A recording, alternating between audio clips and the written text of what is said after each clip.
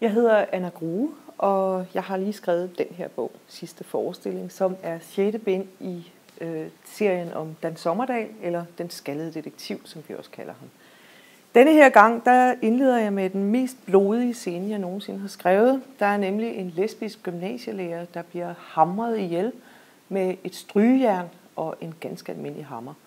Og det er hendes kæreste, som er vicepolitikommissær Pia Våge, som man kender fra de foregående bind, der finder hende, og som siden bliver mistænkt for det her mord.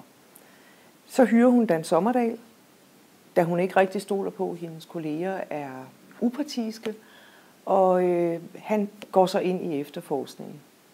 Og jeg vil sige, jeg kan ikke fortælle så meget mere om handlingen lige nu, men jeg har valgt at lade den foregå i et ret lesbisk miljø. Der er i alt 5 lesbiske personer i den her bog, fordi jeg synes, det kunne være så sjovt at lade Dan, der er så dameglad og som normalt er så omsværmet af kvinder, og lade ham færdes i et miljø, hvor der bare overhovedet ikke er nogen interesse for ham som mand. Det viste sig at være ret udfordrende at skrive netop om det emne, men det viste sig også at være ret sjovt. Så jeg er faktisk alt i alt ret tilfreds med resultatet.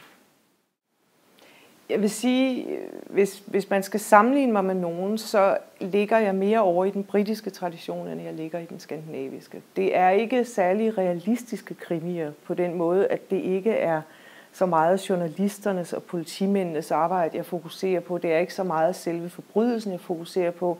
Det er mere puslespillet. Jeg kan godt lide den der leg med læseren, hvor hun tror, hun har gættet forbryderen, og så et par sider henne, så viser jeg hende, at jeg er faktisk klogere end hende, fordi her er et nyt spor, der peger i en anden retning. Altså hele den der leg, hele det puslespil, synes jeg er fantastisk, og den finder man i den klassiske britiske krimi.